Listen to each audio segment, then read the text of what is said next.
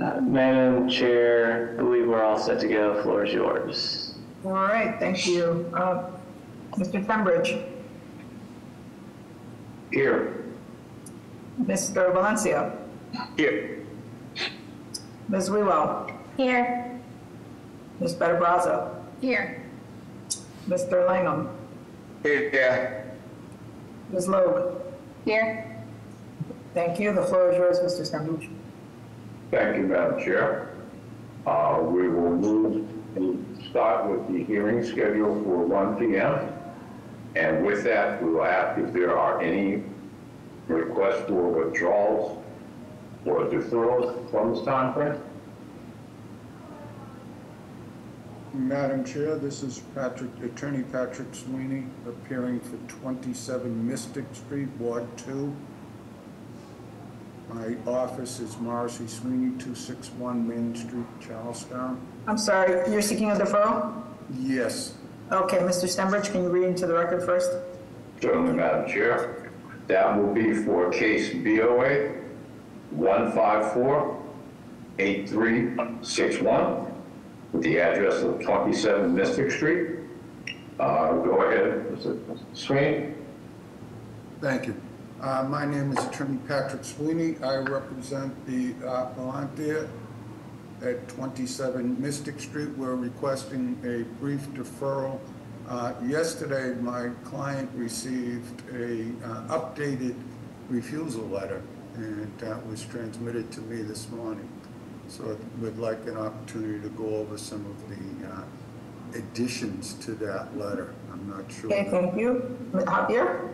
Madam Chair, I would say April 9th, just in case there's any updates to plans or any additional information needed for that.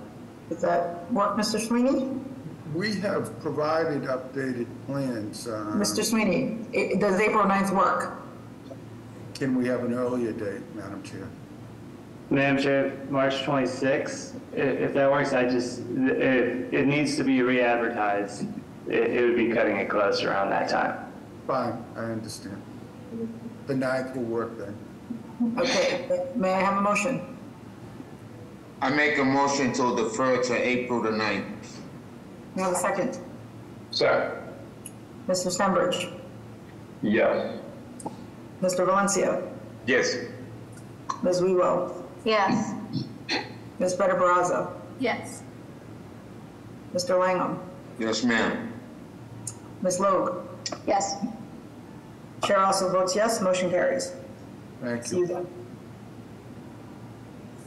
Are there any further requests for withdrawal from this time frame? Hearing none. We will start off with case BOA 146-0666 at the address of 61 Brook Street. If the applicant and/or their representative is present, would they explain to the board, please? Yes, Mr. Stembridge, thank you. Good afternoon, Madam Chair, members of the board. Richard Lenz with the business address of 245 Sumner Street, East Boston, on behalf of the petitioner, Mr. Edward DeVoe. Madam Chair, this is a pre-existing 3-unit dwelling located in the lower Eagle Hill section of East Boston. If we could jump down probably to slide 4 there, start there. That's probably a good place to start. Yeah, so we have an existing condition. It's a lot that's 25 feet wide by about 75 feet deep. It's dimensionally non-conforming currently under the 3F 2000 district. If we jump to the next slide, please. Showing just that we're not identified in the flood zone, although I will have a chance to talk briefly about the Coastal Flood Resiliency Overlay District, as I know the BPDA's recommendation have made some comments about that. Next slide, please. You can see the building here. It's the existing, as I said, standard triple decker. Our proposal would change the occupancy from 3 units to 4 units. The proposal would also include the addition of a private roof deck on the roof. Our use of the lower level, although it looks relatively short from this angle, when we see our elevations and profile view, There is a full walkout condition to the back of the property, so there is sufficient area to allow for light and windows, full-size windows in the lower level unit. If we could jump to the next slide, please. Some different street views here. Looking down Brook Street towards the Bremen Street Park, relatively close to the airport T station, which is located about 2 blocks from the site. So another view of the building here. Could probably jump to the site plan. So showing our existing conditions, we don't change anything with respect to the building footprint itself. So the nonconformities that currently exist under Article 53 are not exacerbated, except when it comes to the items that Article 53 requires for usable open space. We have a requirement currently under our zoning that 300 square feet of open space be provided for each unit. As I've mentioned in previous presentations since January 18th, the recommendations for Plan East Boston actually eliminate usable open space requirements, the maximum floor area ratio, and will allow for, in this particular zoning district, multifamily use. So while a number of the violations that we do currently have on Article 53 are triggered because of the current zoning that's in place, many of these do get eliminated eventually once the Plan East Boston recommendations have been fully adopted by the Zoning Commission. With respect to the open space, one of the things that Plan East Boston recommendations do change with new zoning is permeable area lot coverage. This existing condition will comply with both of those requirements under new zoning for the EBR4 district, specifically that the building not occupy more than 60% of the area of the lot, and that there be at least 30% permeability, both of which we're able to achieve and as are reflected in the recommendation of the Boston Planning and Development Agency. Next slide, please.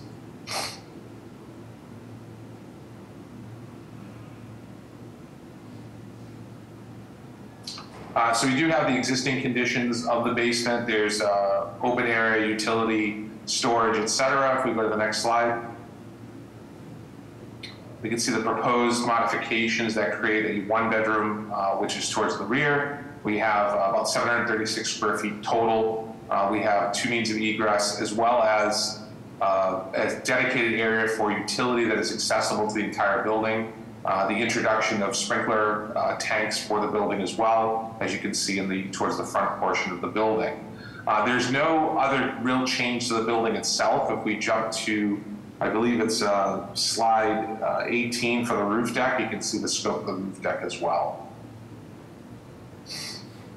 So we do propose a private roof deck that is accessed by hatch. We're not proposing to introduce a head house. As you can see, the alignment of this is sufficiently set back from the front of the building where it's barely visible. And because this building is set closest to the left property line, we've aligned our roof deck with that as well.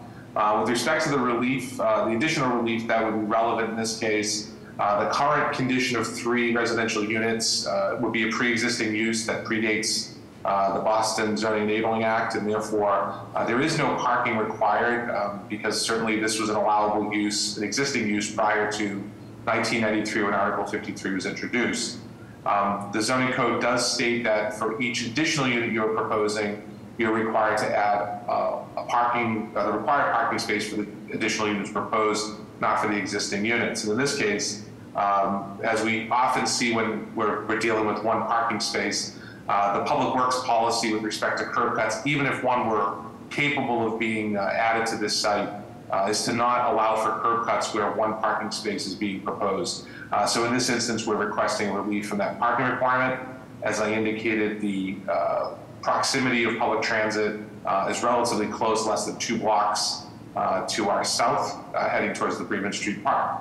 The one other last item I would like to address, certainly referenced in the BPDA's recommendation, which recommended, even though this would align with Plan East Boston recommendations for use, density, and size, was that this should not be permitted because it also lies with the Coastal Flood Resiliency Overlay District.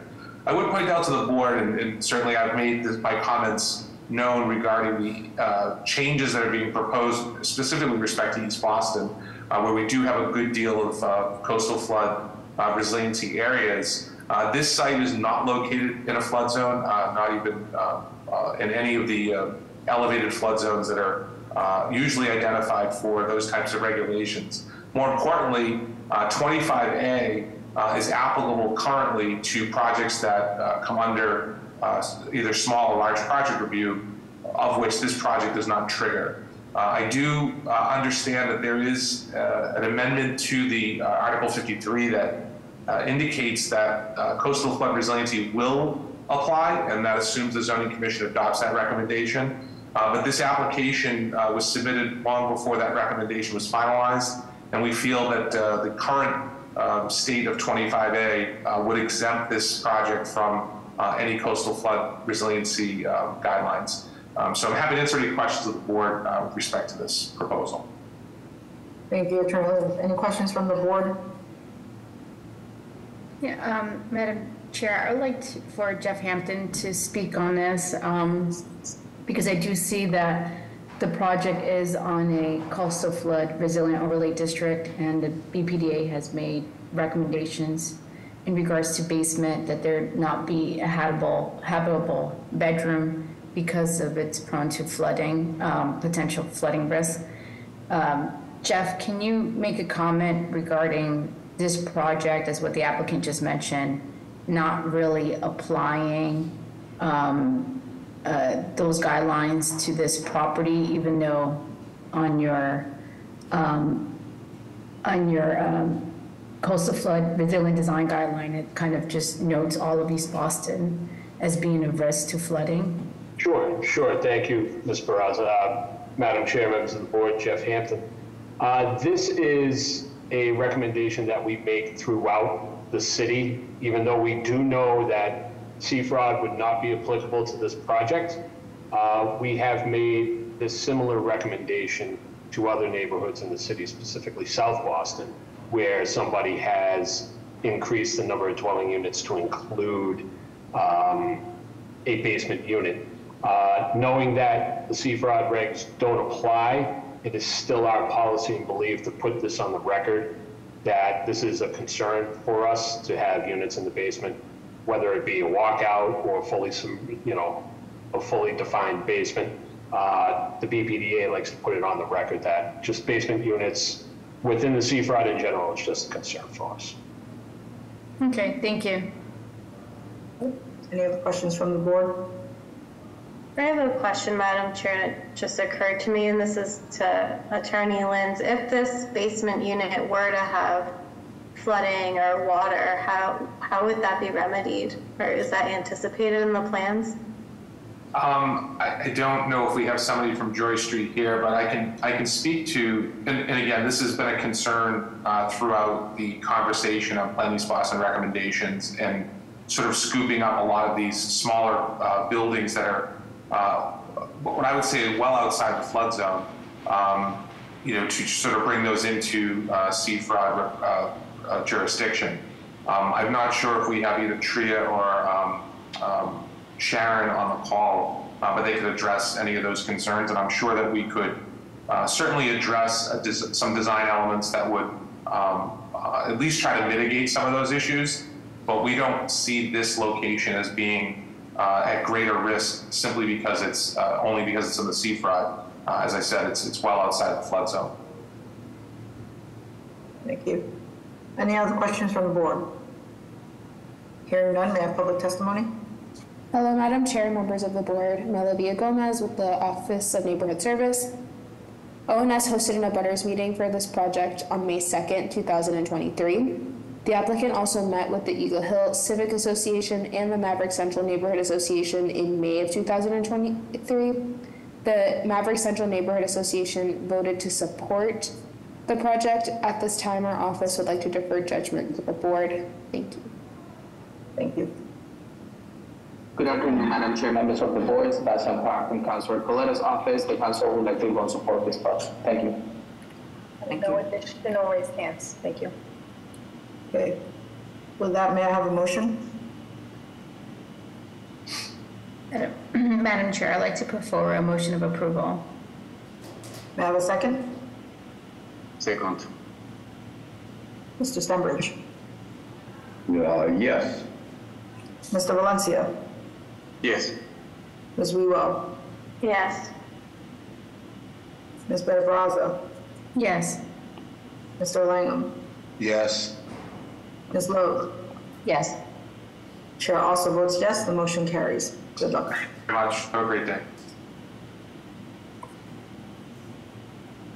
Next case has been deferred, and there may be some question for this case, which is case BOA 1552194, with the address of 457 to 469A West Broadway. Is there someone, is the applicant and or representative present to explain this? Madam Chair, this is Javier. I'm not sure if the applicant's here, but we do have a note that says they're requesting withdrawal. The board can just make a quick motion to vote on that. Okay, with that, may I have a motion? Motion to withdraw the case for 457 to 469A West Broadway. Okay.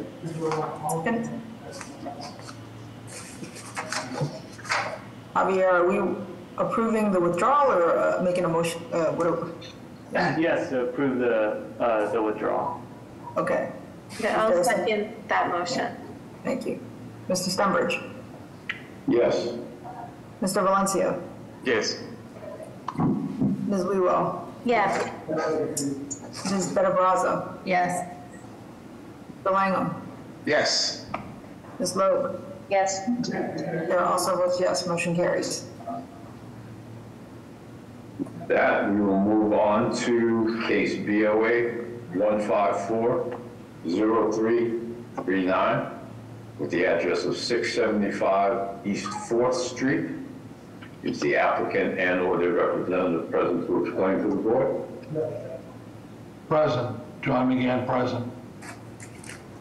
Matthew Johnson, present. Whoever is going to speak, if you give your address and then proceed. John McGann, Gavin Foundation, 675 East 4th Street, South Boston, Mass. Please proceed. Madam Chair, we're looking for a variance to put in a handicap ramp to our residential recovery home located at 675 East 4th Street.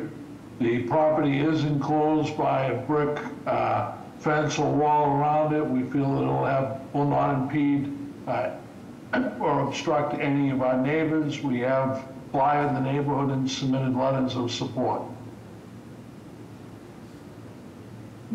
Any questions from the board?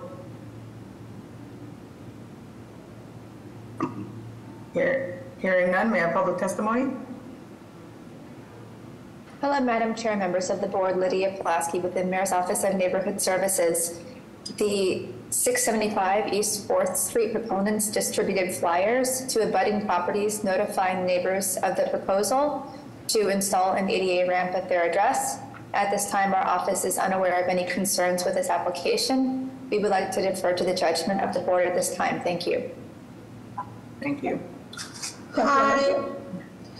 Good afternoon, Madam Chair and members of the board. This is Laura Toledano from Councilor Flynn's office. Please note that Councilor Flynn and Councilor Murphy submitted a support letter on this matter to the board, as the installation on an ADA compliant ramp will allow for accessibility for persons with disability who require assistance and treatment programs for substance use and disorders. This ramp will allow the Gavin House to serve all who need their assistance and aligns with the mission of the City of Boston Disability Commission. Councilor Flynn respectfully asks that the board provide every consideration for its approval. Thank you. Councilor Murphy, would you like to add to that? Yes, thank you, Laura, from Councilor Flynn's office. Just wanted to come on personally. I know I submitted a letter along with Councilor Flynn and my own. Thank you to John McGann and the Gavin Foundation. And the Gavin House is a wonderful neighbor. It's been there for decades now, and just want to make sure that we get this ramp passed through, because everyone needs recovery services, and this will make it accessible to all. So looking forward to having this pass and have the Gavin House be a place where those with disabilities, with mobility issues can access the services that are much needed. So thank you. Thank you. Madam Chair, I have no additional raised hands. Okay. With that, may I have a motion? Yes. I make a, Oh, go ahead, Alan. no, you can go ahead, go ahead. No, go ahead. All right, I make a motion to approve this project. May I have a I second? second. Thank you. Mr. Stenbridge? Yes. Mr. Valencia? Yes. Ms. Wewell? Yes. Ms. Benabraza? Yes. Mr. Langham? Yes. Ms. Logue? Yes. Chair also votes yes, motion carries. Good luck. Thank you. Thank you. Next, we have case BOA 1553384 with the address of 8 to 10 Mercer Street. If the applicant and/or their representative is present, would they please? Yes, thank you, Mr. Stenbridge. Madam Chair, members, my name is George Morency. I'm an attorney with the business address of 350 West Broadway in South Boston. I represent Mark Little. Madam Chair, members, this is an application for a 6-unit building, some procedural history. Most important, I would point out that this project has already been approved by the Zoning Board of Appeal. It has been approved by the Zoning Board of Appeal twice, as a matter of fact. By way of explanation, this originally came to the board as an ALT application for an addition to an existing 2-family structure to convert into a 6-unit building. It was approved by this board on October 27th of 2020. As I mentioned, this first was applied for and construction began under an ALT application. During construction, building walls collapsed during construction. Once that occurred, essentially there was no wall left from the initial or the original structure. ERT required that my client convert it from an ALT or alteration permit to an ERT or erect permit. This came back to the Board of Appeal on March 14th, 2023. It was approved again as an ERT and for 2 additional violations. One, owing to the fact that the number of off-street parking spaces was reduced at the time from 6 to 5. And at that time, the number of units was also reduced to 5. So it's gone from a 6-unit project to a 5-unit project. There was also a violation cited at that time for an insufficient rear yard setback. The building's approved height was at 42.5 feet. Building was resumed a process of construction. A field inspector some months ago took a laser measure and determined that the top of the head house, or the partial top story of the building, was actually several inches above the 42.5 feet that was approved. This was because the foundation height changed during construction from what was originally approved. My client was faced with either seeking a variance for an additional height violation or correcting the violation. My client corrected the violation.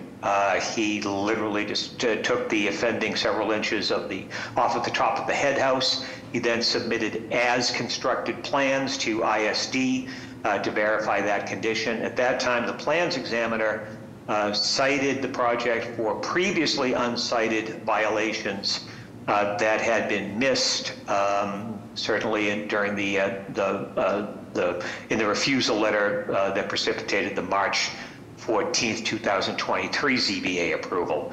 So on the refusal letter that issued, it will be noted that there are what the plans examiner is referring to as new variances, but these are for conditions that already existed.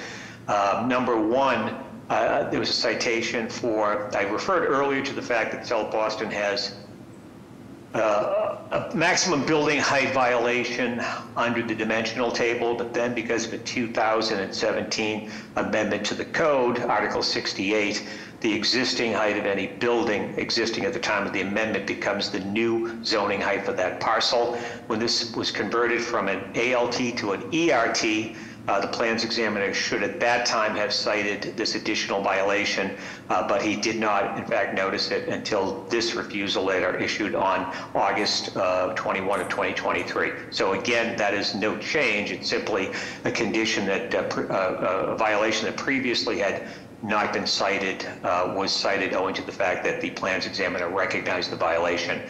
He also cited lack of a 5-foot buffer area in the rear where the parking spaces are located. Nothing has changed with respect to the location of the parking spaces, but again, the plans examiner noticed this violation in August of 2023. The area where that 5-foot buffer, I guess, is supposed to be is actually a retaining wall due to a grade change on the site. So it wouldn't be providing a landscape buffer to anything since it's since it's a retaining wall with packed earth behind it.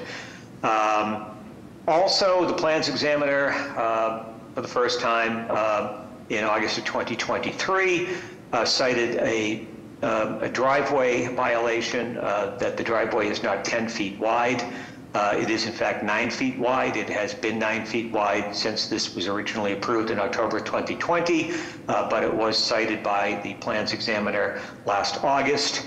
And finally, again, although the parking area, the number of parking spaces and the maneuvering area have all been the same, and were the same at the time of the October 2020 hearing and the March 14th, 2023 hearing, the plans examiner also cited that as a violation.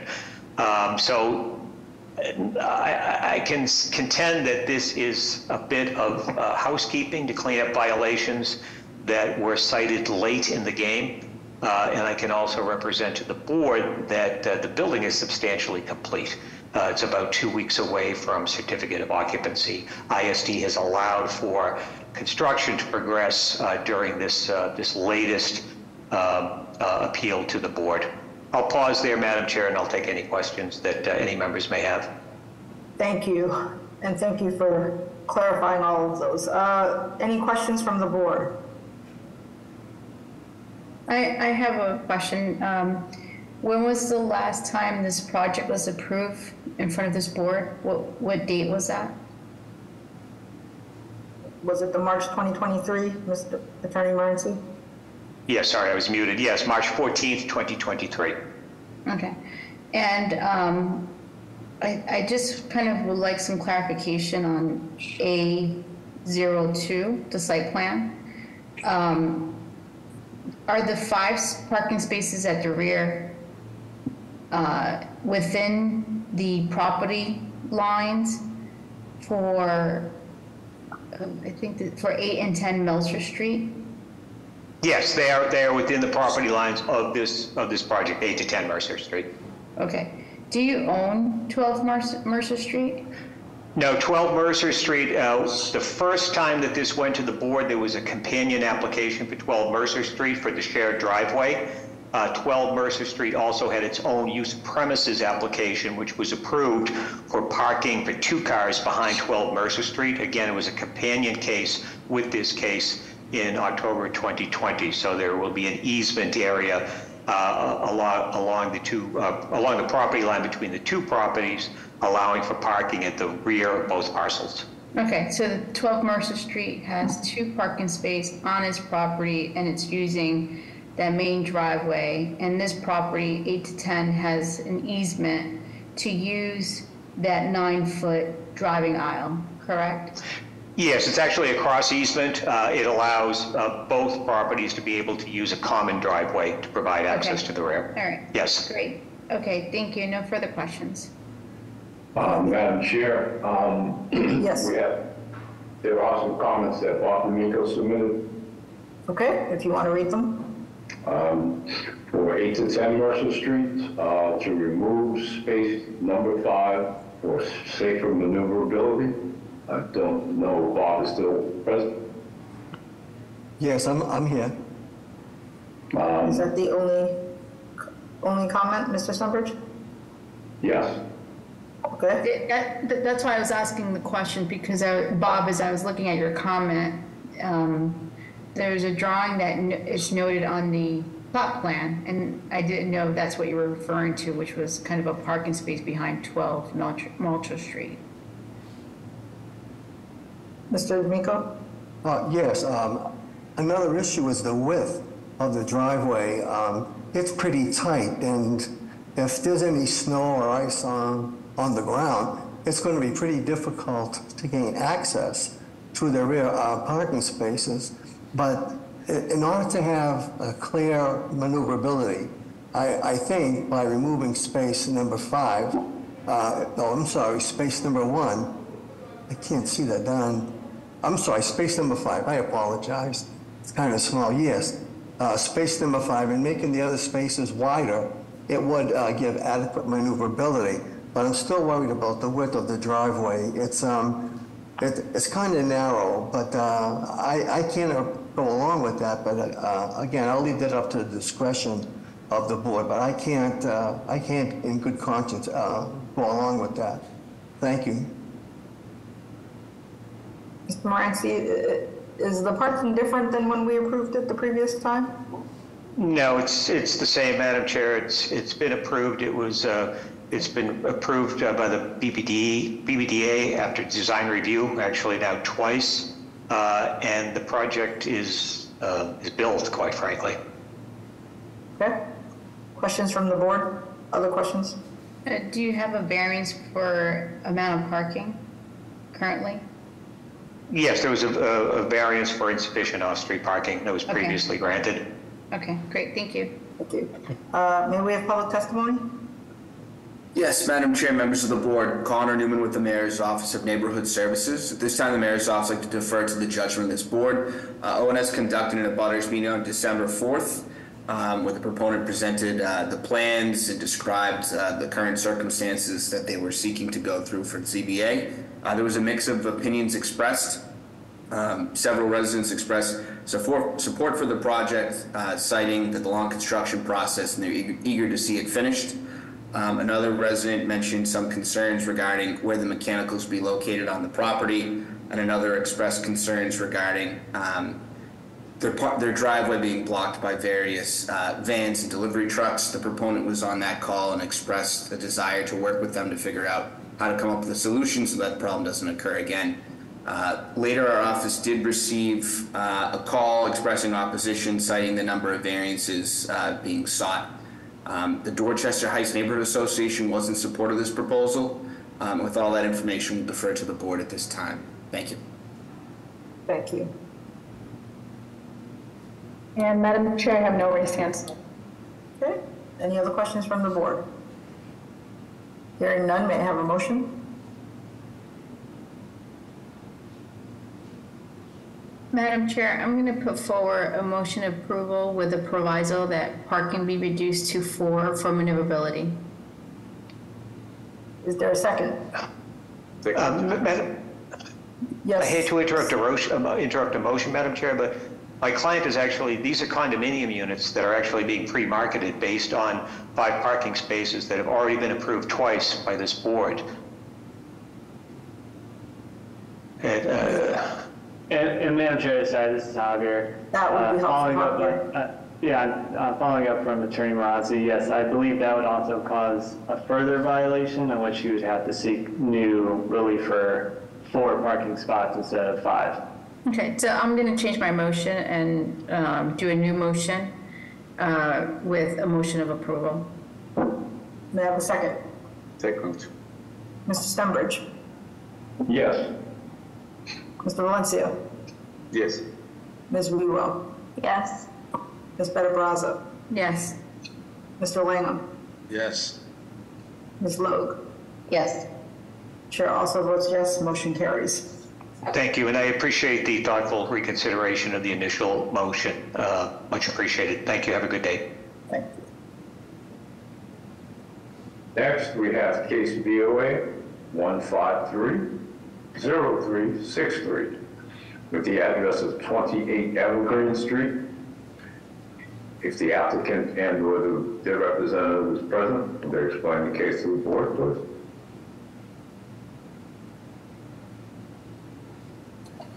Okay, there's a raised hand. Donald, are you looking at, is this your project? Yes. Yes, are we rolling? Go. Great. Good afternoon, Madam Chair, members of the board. My name is Don Weiss. I'm with the law firm of Dane Torpy, located in downtown Boston at 175 Federal Street. I'm here representing the homeowner, Jesse Wilson, and also with us is the project architect, Bruce Miller. This is a proposed conversion of a 3-family that's been on the site since roughly 1891 to a 4-family. This is a multi-generational house. Jesse grew up in this house with his family. His parents still live in the building. He lives here as well with his wife, Rose, son, Ellis, and daughter, Violet. His son is 10, his daughter is 7.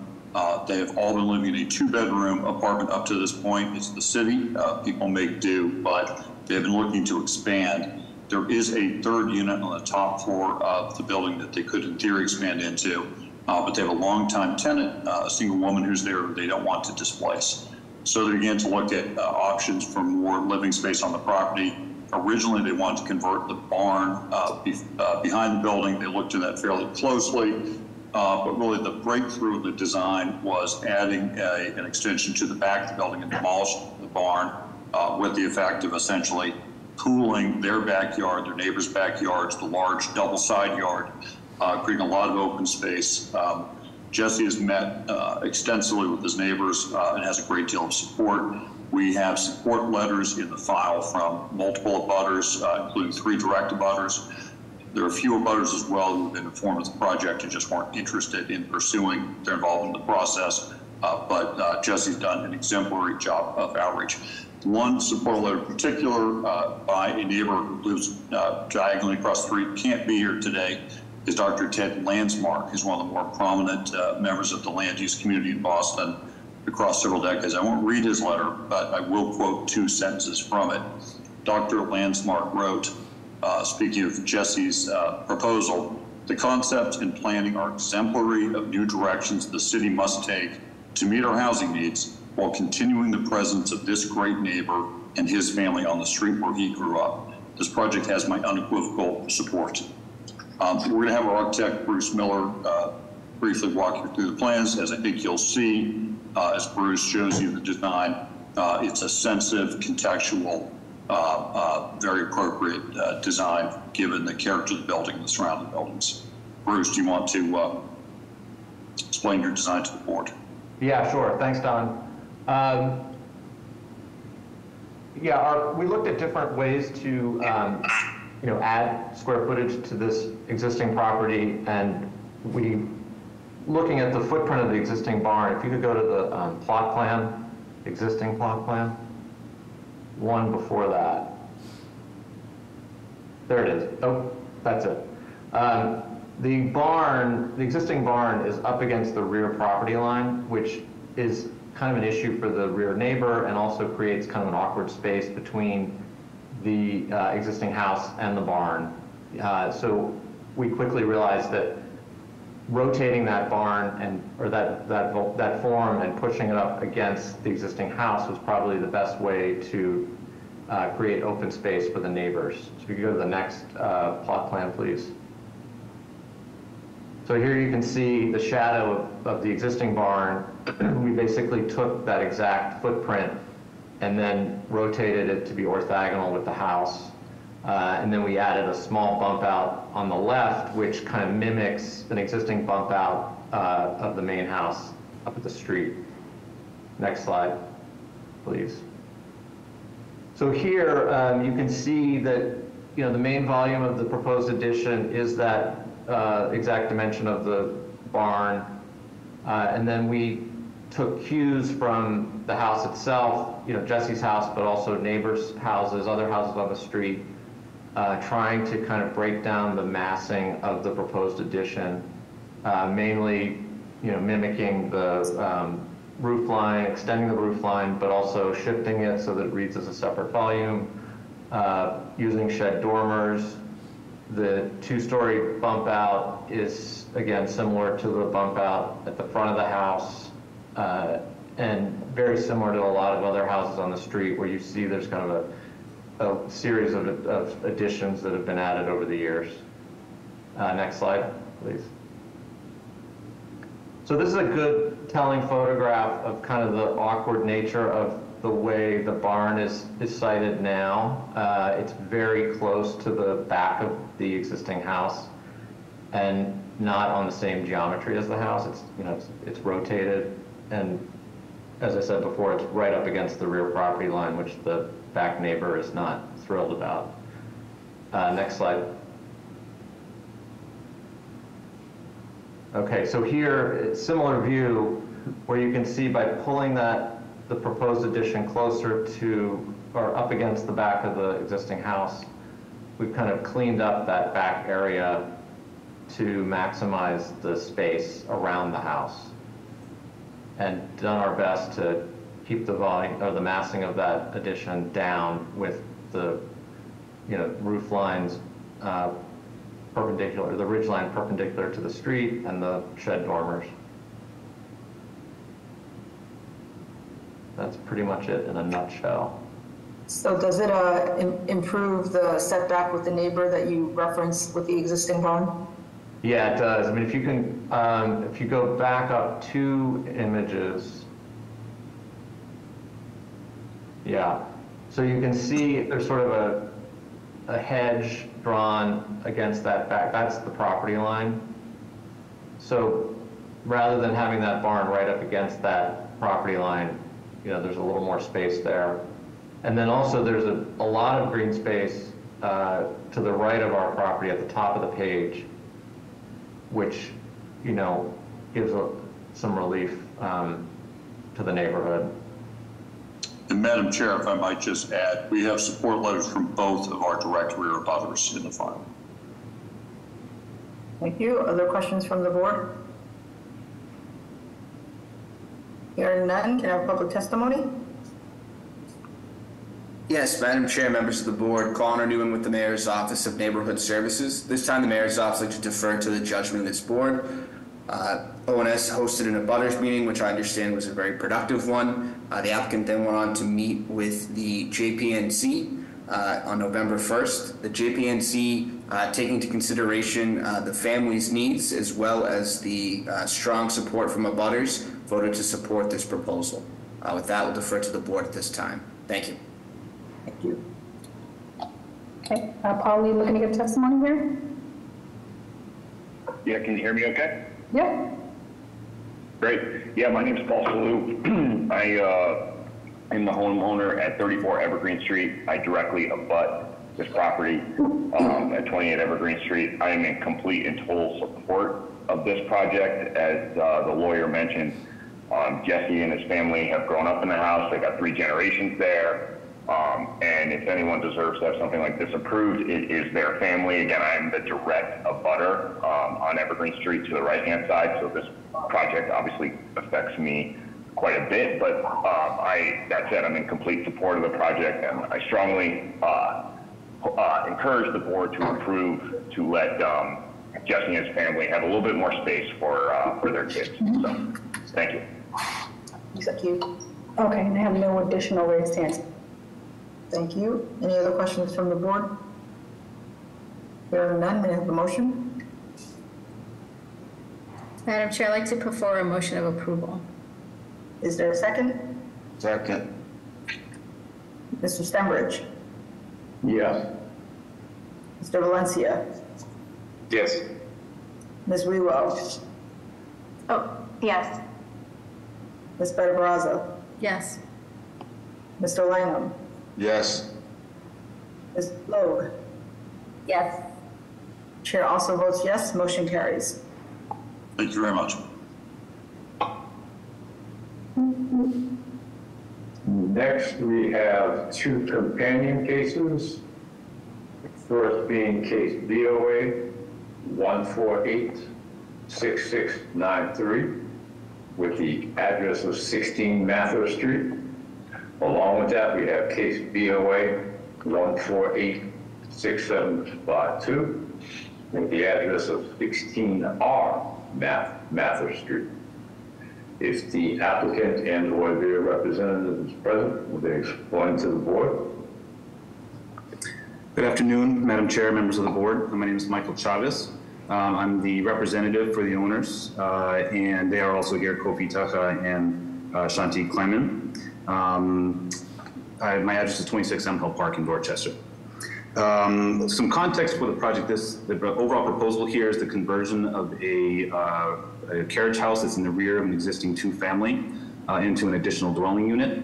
Some background here is that the owners were part of the Mayor's Office of Housing's first pilot exploration of detached ADUs and carriage house conversions back in 2021.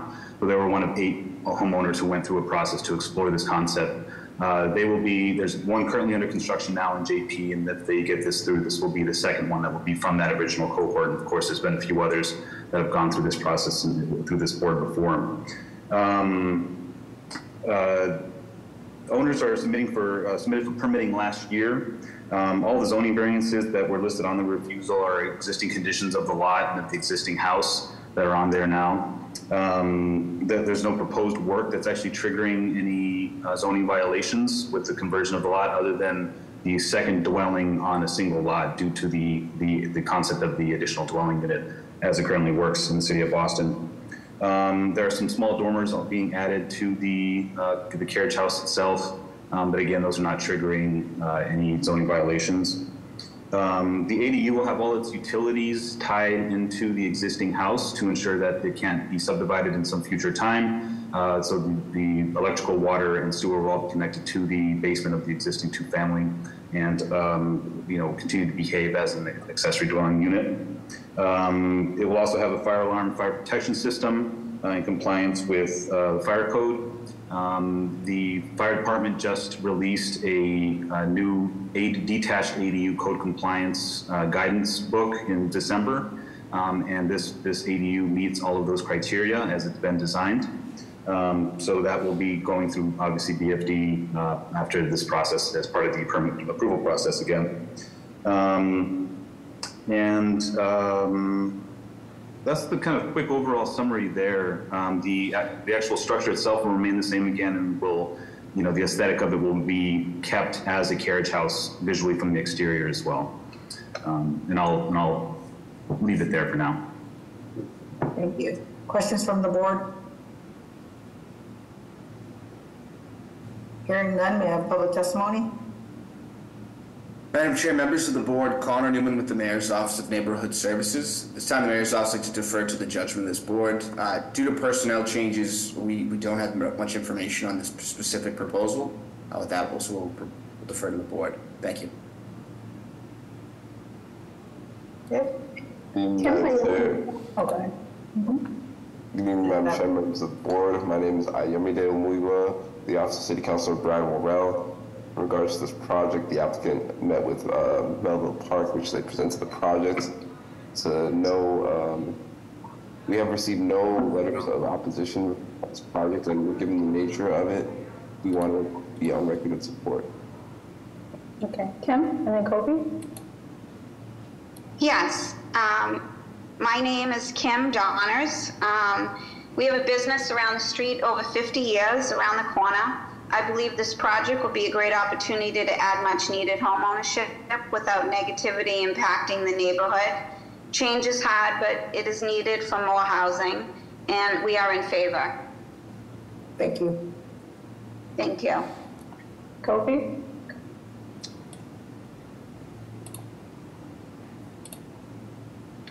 Madam Chair, board, thank you very much. I'm here with Shanti Kleiman. I'm Kofi Taha. We are the homeowners, and we just want to add that we did the abutters meeting on. Thank you, sir. We appreciate it, but we know you support it. We're doing public testimony right now. Annie, are there other raised hands? Hi, my name is Annie Grealish. I live at 4 Lake Street, Brighton, Mass. I'm a longtime Brighton resident and business owner, a member of the Brighton-Allston Improvement Association. I'm speaking today to show my full support for this project that is being proposed. Are you speaking to 42 Waverly or 16 Mather? 42 Waverly. Okay, so we're not on that yet. That's the next case. Thank you. Oh, sorry. I have no additional raised hands. Okay, thank you. Any other questions from the board? Hearing none, may I have a motion? Madam Chair, I make a motion for approval. Is there a second? Second. Mr. Stenbridge? Yes. Mr. Valencia? Yes. Ms. Wewell? Yes. Ms. Better Barazza? Yes. Mr. Lingham? Yes. Ms. Logue? Yes. Chair also votes yes, the motion carries. Good luck. Thank you, members of the board. Have a good day. Next, we have case BOA 155-2468 with the address of 42 Wakefield Street. Is the applicant and/or their representative present to explain the case report? Yes, thank you, Mr. Stenbridge. Good afternoon, Madam Chair, members of the board, Attorney John Fulgini on behalf of the applicant on Waverly Street. With me this afternoon is Ian Gleason, who's the owner of the property. 40-42 Waverly Street, the zoning in this neighborhood is 3F4000. The lot size is 13,626 square feet. This proposal is to construct a new 14-unit residential building with 14 underground parking spaces on the combined lots of 40 and 42 Waverly Street in Brighton. The current buildings will be raised under a separate permit. The proposed residential building will be 3 stories, and the unit mix is as follows. There will be 10 2-bed, 2-bathroom units. Those average about 990 square feet. 4 1-bed, 1-bath units, and those average 724 square feet. This project will also include the construction of backyard patios, private decks for the 14 units and communal decks.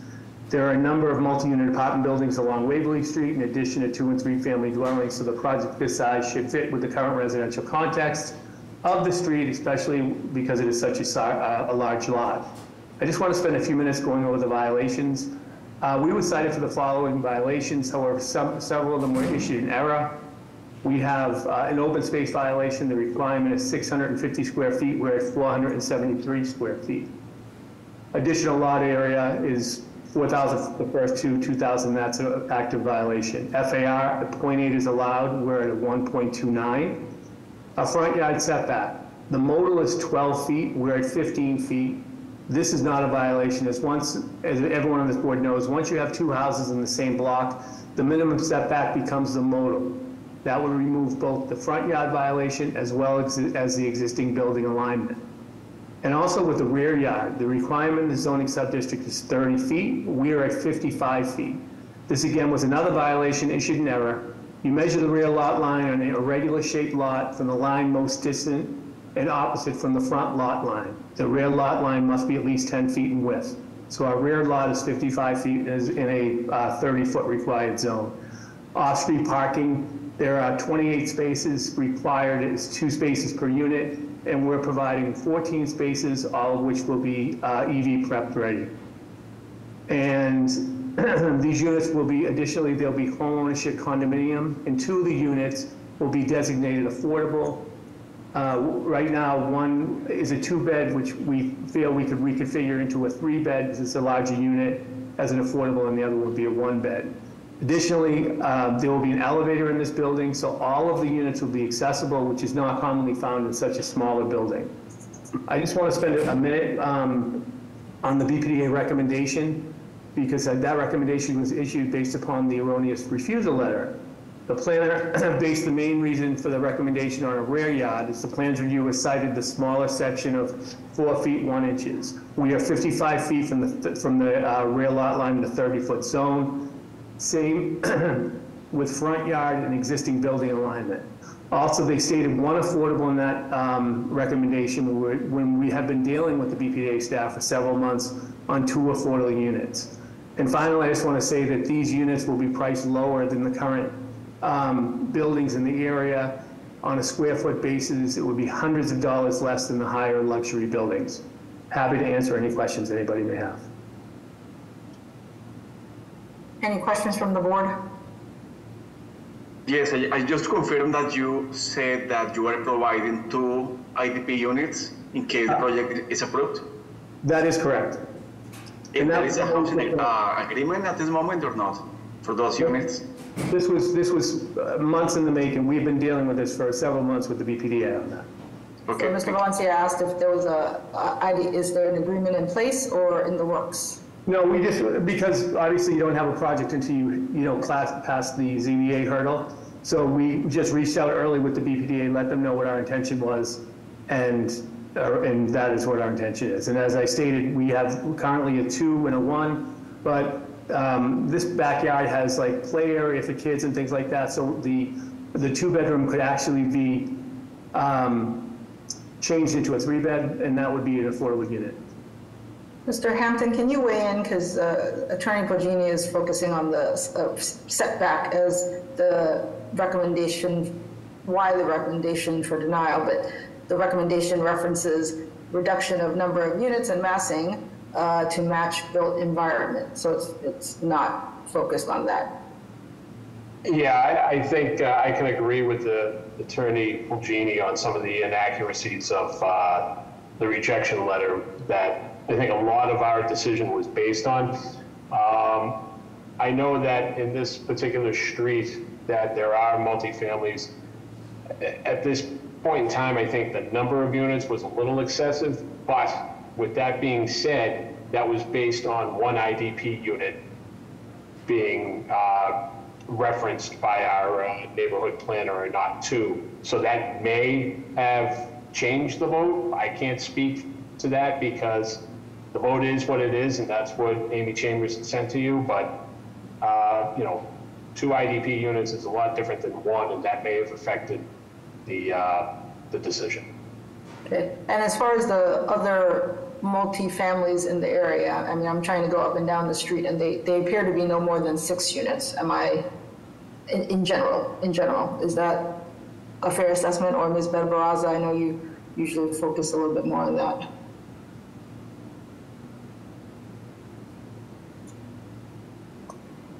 Yes, I'm trying to get a handle on 30 Waverly Street to see how many units are on that one. I mean, I see one that looks like a larger multi-residence, but the rest seem to be 3 and 6 families.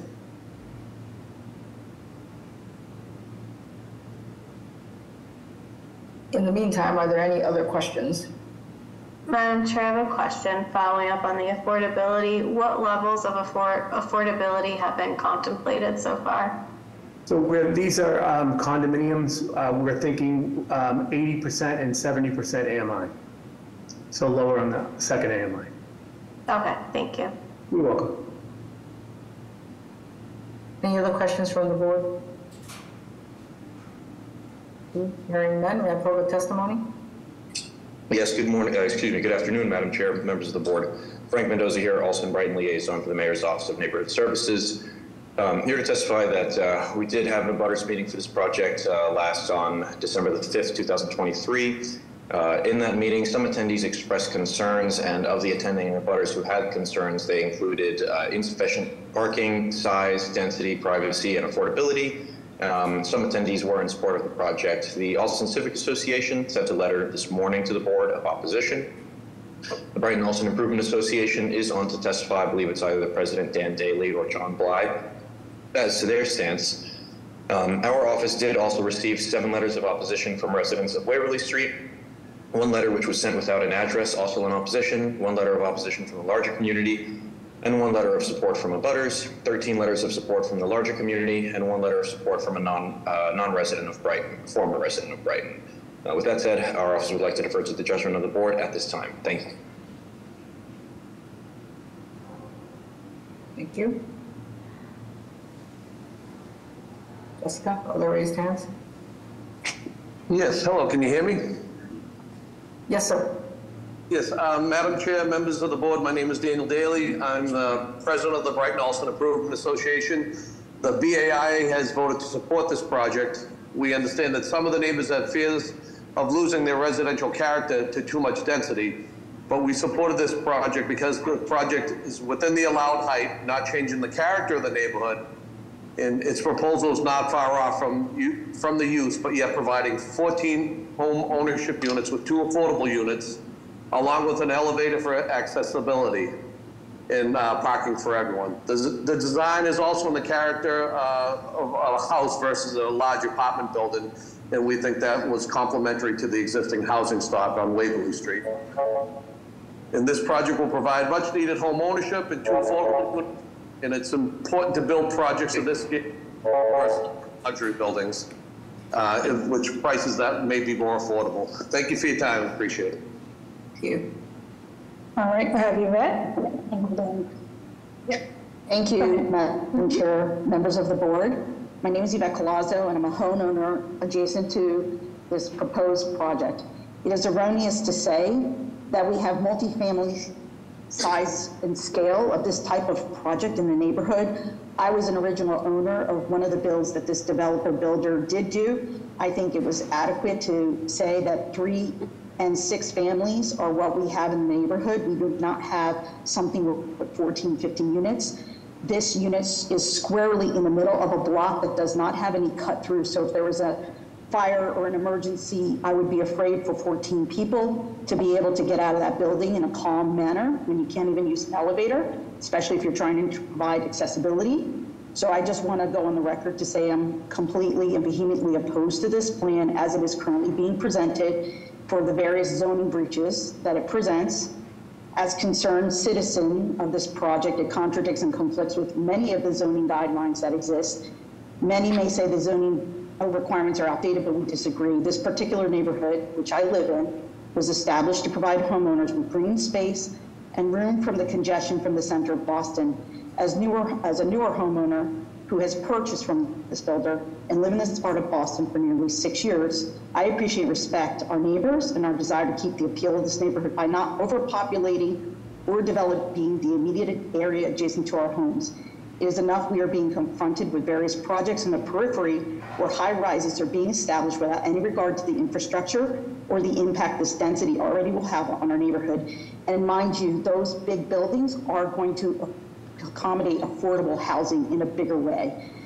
Given the Notch Brewery and other established businesses, as well as the activities that already happen along the Charles River, we're becoming a destination to visit. This means the space around us, the parking and green space already becoming challenged. One may argue bikes and buses serve a purpose. We see Ubers racing down our street and parking spaces meant for residents being taken. This bill being proposed only exacerbates the problem without having the proper accommodation for the congestion being created. If we grant relief today to the request for variance exceptions, we start a precedent of encroaching on immediate homes where we are trying to promote families and home ownership with space to play and a neighborhood that's free from density. Zoning rules exist for a reason. Today's proposal is asking for too many exceptions, which, if granted, would negate the reason why this committee set the criteria and the policy. So we can ensure that the right development and building are happening in the right areas. Further, so that projects are proposed and developed that are fit for purpose in the respective areas of Boston.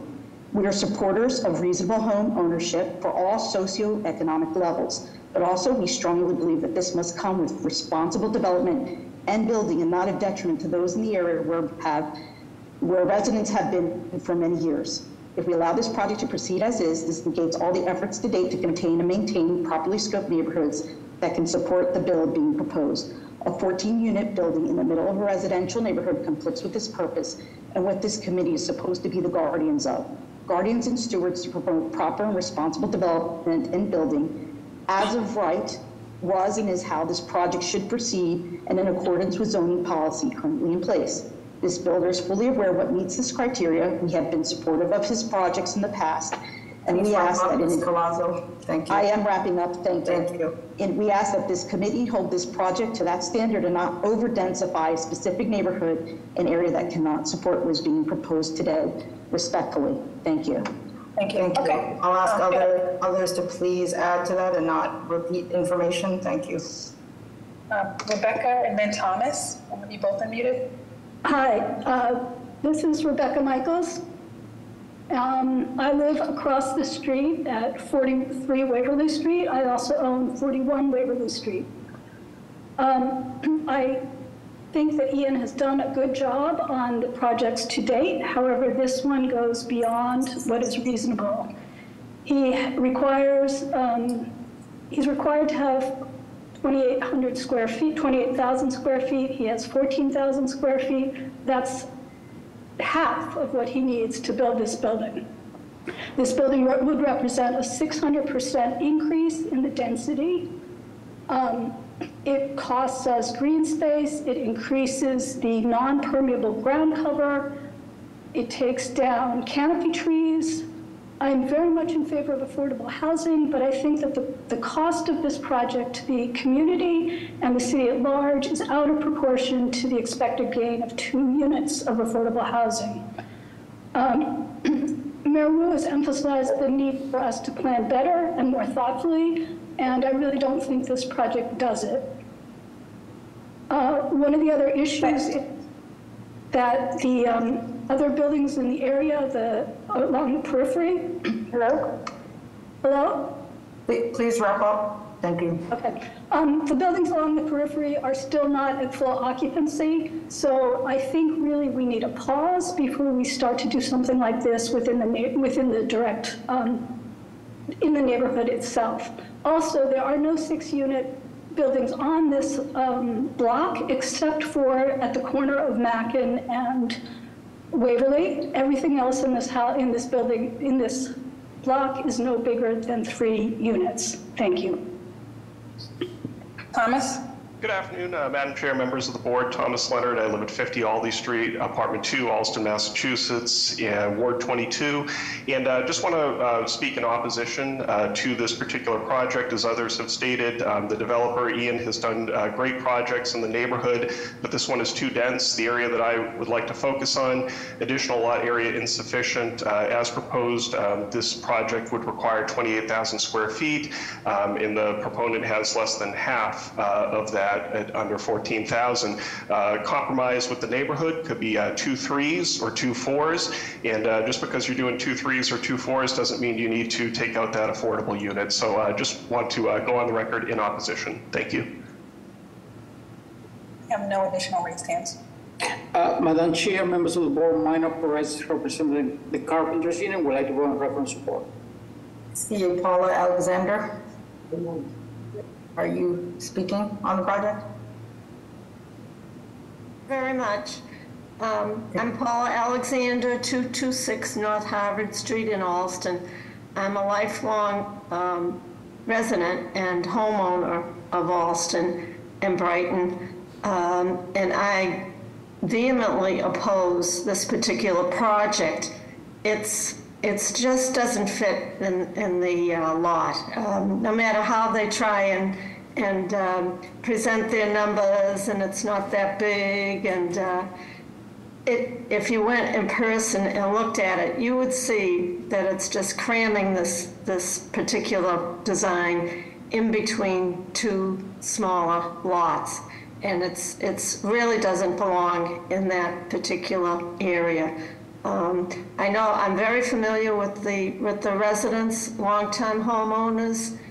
They keep their houses beautiful, and to have this dumped on them is really unfair. There are thousands of new apartments abutting Western Ave and Leo Birmingham Parkway, and to insist on approving a project like this of this size is really a slap in the face to the present abutters and homeowners. And I hope you can reconsider and really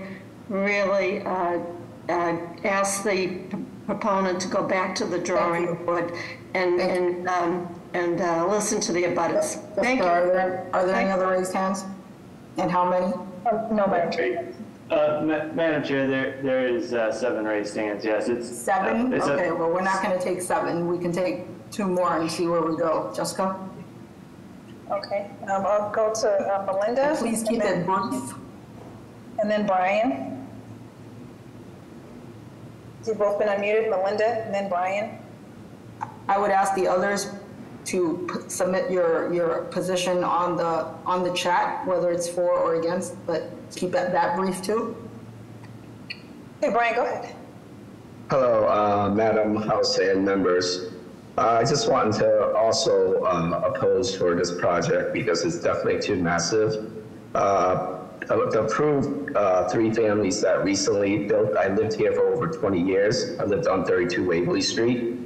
And the 3 families were approved as 38 44, 50, and 54, there were 3 families. A 14 unit is too big for the street. And I just want to add that in, but I believe the project, you know, the developer is great, but I would like to see maybe like three units for each lot, because that's what we have down the street. So I just want to give my info. Thank you very much. Next. Okay, Tai Chen.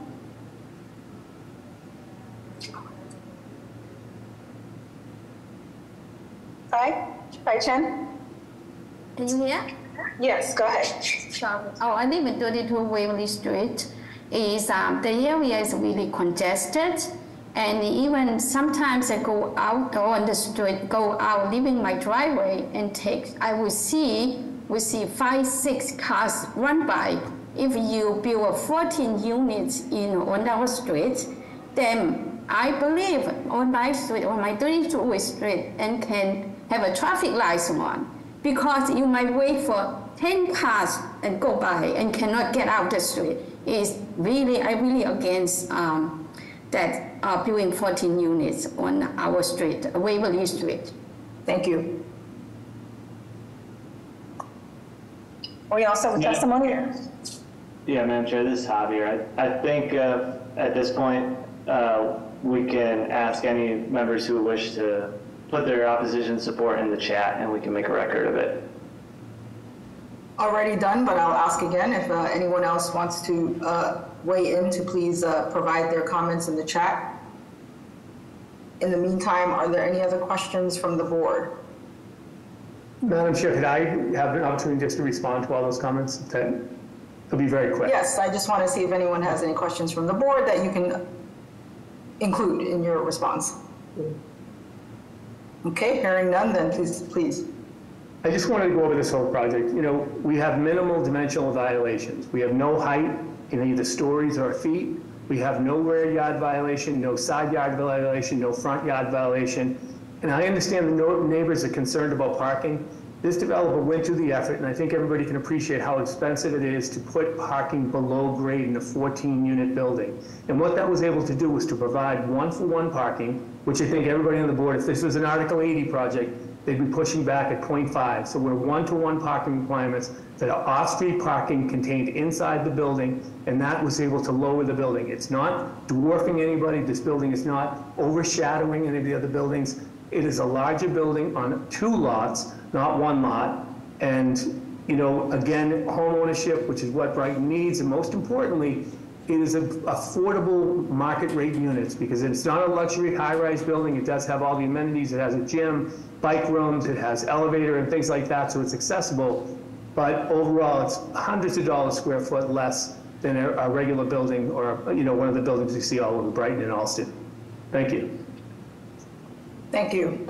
Any other questions from the board? May I have a motion?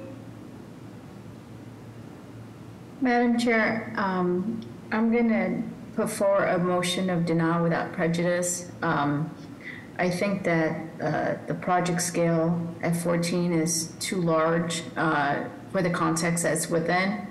I think the applicant should come back with a much more sizable proposal, you know, ranging at least, you know, at the max, maybe 10 to 12 seems reasonable with these 2 combined lots. That would allow for much more open space. Currently, the project is really maximizing its lot coverage, and therefore I'm putting forward that motion of denial without prejudice. Is there a second? Second. Mr. Stenbridge? Yes. Mr. Valencia? Yes. Ms. Wewell? Yes. Ms. Bettabraza? Yes. Mr. Langham? Yes. Ms. Logue? Yes. The chair also votes yes, the motion carries. Thank you, everybody. Enjoy the rest of your day. Thank you. All right, see you all next time. Have a good one. Recording stopped.